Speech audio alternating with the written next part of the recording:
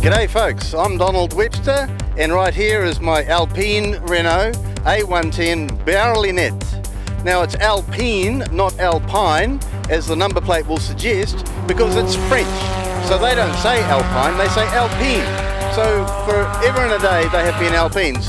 In 1960s, a chap called Jean Rédélé, who was a Frenchman who lived in a little town called Dieppe on the English coast, he designed a little fiberglass body to fit on a Renault 4 CV. Not many of you will see those cars around, there are not very many of them around today.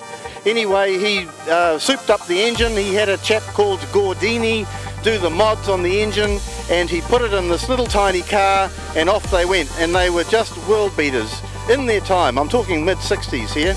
Then he wanted a bigger car, and the Renault brought out the R8. Quite an iconic little square boxy car. Anyway, the R8s were quite ahead of their time, rear engine of course, as most cars were in those days. And he designed this new shape with the help of some other designers, but effectively what we see in front of us is called the A110. So the A110 started life as a 1100 and morphed into a 1600S, which was the base for this car. I got the car out here in 2005. It's a 1971. It was came out of the factory at the end of January 71, and it arrived with these big bubble flares on it, which are called Group 5 flares.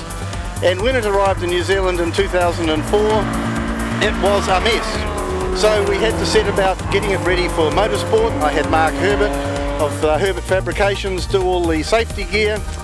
We had Lance Bell of Arrow Wheels make up some amazing copies of a French wheel, but we had to have them in 15-inch because you can't get good 13-inch tyres.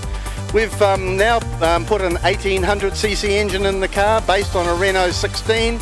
At the time, in 1973, the Alpine won the very first World Rally Championship. They won 6 of the 9 races that year, the rallies that year, and they went on to win the World Rally Championship for the first time in 1973.